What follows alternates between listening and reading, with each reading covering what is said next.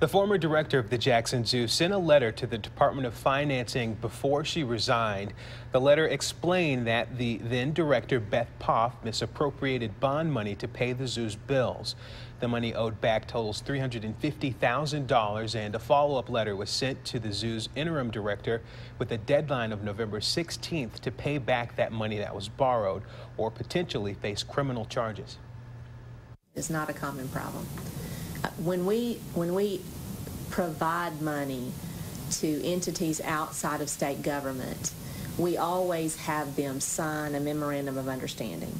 In that memorandum of understanding, they agree to use the money in accordance with the legislation and in accordance with the MOU. And we ask them to report quarterly. So we can monitor it that way, but they are violating that memorandum of understanding, and that is what the zoo did. They violated the MOU with the state of Mississippi when they used those bond funds for operating expenses. The payment is due November 16th, as we said, and the zoo has been receiving bond money since 2009.